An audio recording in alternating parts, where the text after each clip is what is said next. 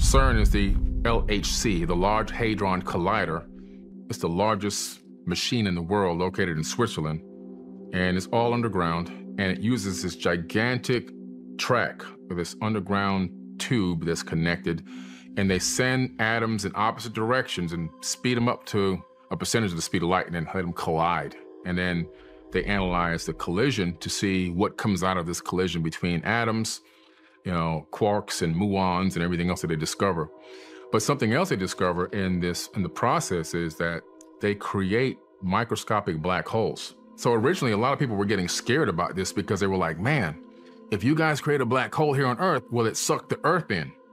I mean, kind of fair to assume, like, black holes are supposed to be pretty deadly things. Even light can't escape them. So why create one here on Earth? But I think, in my opinion, is that part of the work going on at CERN is to learn how to create stable wormholes. What Einstein and Rosen called an Einstein-Rosen bridge, where you take space and you fold it and make a hole, punch a hole in between to make a connection, a shortcut through space-time. And so it could be, you know, learning or trying to experiment, either by accident or on purpose, how to create a stable wormhole. How do you create one and hold it open? The biggest thing is holding it open. You take a piece of paper, bend it like this. So you had a pencil, you could poke a hole right through. So you can go from point A to point B. Instead of traveling over the length of that sheet of paper to get mine, and another professor, a theoretical physicist named Rosen, they call it the Einstein-Rosen bridge, was a theoretical name for this type of hypothesis on how to create a wormhole, or what a wormhole would be, how it would operate, how it would work. The biggest problem that we have is not creating the wormhole now, because we can create them, but how do you keep it open?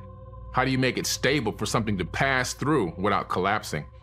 Now, NASA recently discovered something called X points around Earth and also around the sun. These are naturally occurring portals that open and close every single day all around the outside of our planet. The Themis satellite system discovered these portals a few years back, and they've been analyzing and watching them. Some of them create direct pathways to the sun and even to other planets in our solar system.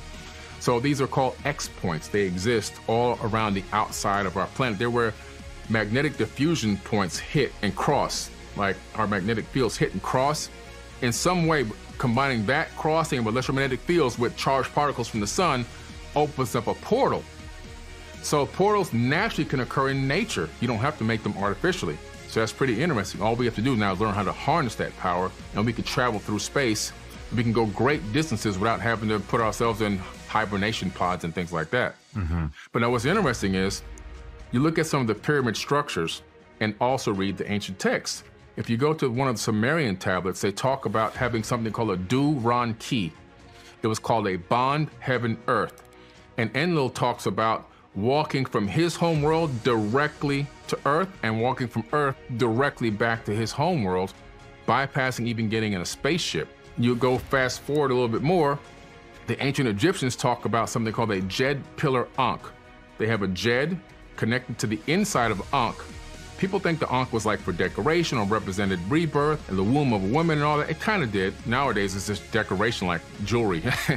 But it also represented something more technological in the ancient times. When you go to the super ancient texts, you discover that Ankh and that Jed were an oscillator that would resonate to the atomic frequency of the owner. That was the code programmed into the actual Ankh. Only the elite of the elite had access to these portals to travel all around the world. There's one in Mexico, in Tula, Mexico, where Thoth, the Atlantean, who came from Africa over there, he would stand there, and this looks like an indentation in the wall, and he would literally walk through it, and he would reappear somewhere else in the world, and he would come back from time to time and so forth. But again, he would have the Jed pillar Ankh in his hand. Then you look at Bosnia in Europe. There's a pyramid there called the Pyramid of the Sun. Just like the one, there's one in Mexico called the Pyramid of the Sun. There's one in Bosnia called the Pyramid of the Sun. It's massive. In this valley, there's like 5 massive pyramids, all covered with brush and trees and debris. They started digging this thing out. They said, oh my God, these are solid stone blocks. There's tunnels underneath that are connecting the pyramids, the same exact tunnels that are in Teotihuacan in Mexico, connecting the pyramid structures there. But inside of this one tunnel, they found this gigantic crystal. It's called the K2 megalith. And on it is written in runes, an ancient writing. It says, we must stand in defense until we can open the gate. Well, what gate are they talking about? I believe they're talking about the Stargate. But this K2 megalith, this gigantic crystal, it has something to do with activating the portal at this Pyramid of the Sun in Bosnia, which at some point they were defending it and trying to thwart some people from getting access to it until they can get it activated so they can walk through themselves. Pretty interesting stuff. And this is well documented, the K2 megalith gigantic crystal. So CERN, in my opinion, is researching and learning about technologies that already existed. Again, we're just rediscovering everything. There was something interesting before we go on. There was a field trip of sorts, a tour to let people come in and look around. And as one person was looking around, they saw these gigantic clear panels. They don't know what material they were made out of, and I have a picture of them leaning up against the side of a part of the machine with these hieroglyphs on them. So they sent these hieroglyphs out. Everyone, including I've sent the hieroglyphs out. Nobody can decipher these hieroglyphs. Nobody knows what in the world these are, what they mean, where they came from, who wrote them, what writing, what ancient culture are they linked to? Nobody knows. Massive, giant, clear plates leaning up against the machine. At the front door, gigantic portal, a representation of a portal with one of these ancient Indian gods walking through it. They are just, in my opinion, learning about these creation of portals, learning how to create stable wormholes, just all experimenting, just trying to figure out what type of energy can we inject into one of these holes that will stabilize it, maybe even expand it, and where do they lead? Where do they go? Like when we go through them, where will we end up? Maybe they're sending small probes through or things through to take a look. Maybe they're sending nano probes into them. This type of research without complete oversight, to me, is scary stuff, man. I mean, you don't even know what can come through, like life in other worlds and also life in even other dimensions. Dimension is the realm that exists at a different frequency. Right now, we're in the third dimension. We only can control the first and the second, all right? The first dimension is a line. The second dimension is connected lines. And because we're in the third dimension, we're like the God over the second and the first. We can control and manipulate those dimensions from the outside. If people were living in those dimensions, like one-dimensional people or two-dimensional people, they would be at complete awe of what our capabilities were, because they first of all, they wouldn't be able to see us as a third-dimensional being. All they would see is the manipulation of their environment, and they would wonder what's going on. All right, so that's the kind of power we would have. Everything that exists in the third dimension that we took part in creating, it started all on the multi-dimensional platform. So this chair that we're sitting in right now, a person thought about this chair first before it manifested as solid matter, but they thought about it on the multi-dimensional platform, higher dimensional thinking, the original platform before all these other platforms came out. And in that realm, it existed and was constructed in a higher dimension. Then what happens is the person who was thinking about creating this chair collapsed it from multi-dimensions into two dimensions. How? By drawing it on a piece of paper. Then it went from there probably into a computer. And from there it gets sent, now the data from it gets sent to an engineer who now crafts it into a three-dimensional object that we can maneuver in XYZ axis in space-time.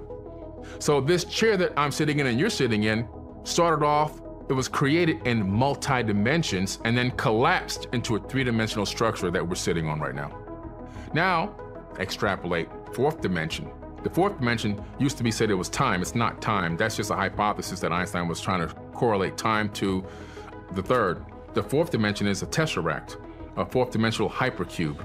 From the fourth dimension and all the way up, things change completely. So we're in the third. Somebody in the fourth dimension, an entity in the fourth dimension, can see into everything. They can see through this ceiling and watch us sitting here right now, all right? They can see the past, present, and future all at the same time. It's like having a house and living different parts of your life at the same time in different years in the same house. So if there are beings in higher dimensions that have developed the ability to understand and get the actual subatomic frequency number of the third dimension in this universe, they can theoretically walk from their universe or their dimension directly into ours. Every universe has a specific frequency. Every dimension in that same universe also has a frequency. Every atom resonates at a specific frequency. Nothing ever rests, everything is always vibrating. At the subatomic level, we know that when you dig deep into the nucleus of an actual atom, what's in there is a tiny vibrating string. So we're living in a symphony of music, and the music that's jingling and making this noise is creating the illusion of physicality, the illusion of solidity, even the illusion of distance, which doesn't even exist. And so that's what we're living in. Now, let's say there's a cancer tumor in a person's body. The cells in that cancerous tumor are now operating or vibrating at a specific resonant frequency. We know this for a fact. If I have a device that actually can match the frequency of that tumor, I can send a cancellation frequency to that tumor, something like a red machine. I can destroy it.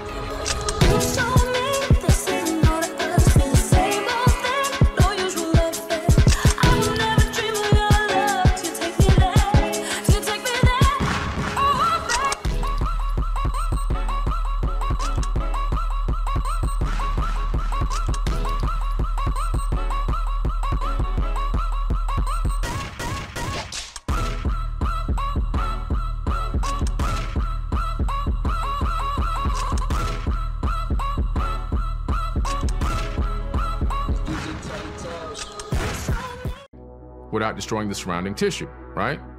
So imagine having the capability of now understanding on a more grand scale, a dimension, fifth dimension, like somebody there obtains the frequency of the third dimension. They can just come right on through.